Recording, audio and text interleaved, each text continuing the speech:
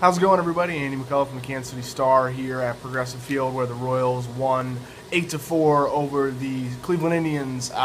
They split this four-game series. Their magic number's down to 7.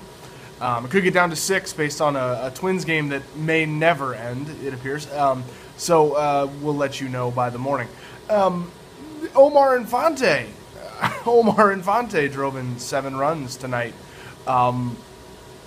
I didn't expect that.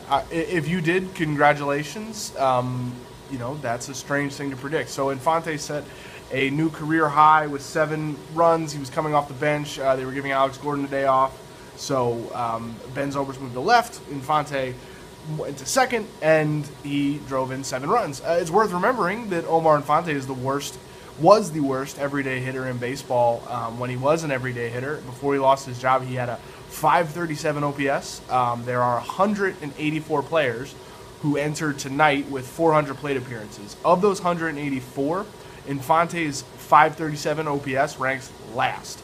That's the worst hitter in Major League Baseball. And that's why when Ben Zobrist came and Alex Gordon came back, Infante went to the bench. But it's a great night for Infante. He's well compensated for his efforts, and he's going to remain well compensated. But it's obviously been a pretty tough season for him. He hasn't produced much. It's not fun making outs all the time, and so I imagine it was a fun little evening for him. Yordan Ventura went 5, gave up 3, worked hard, wasn't particularly efficient, but it wasn't a disaster. Tomorrow night, Johnny Cueto takes the mound, so everyone's just going to lose their minds.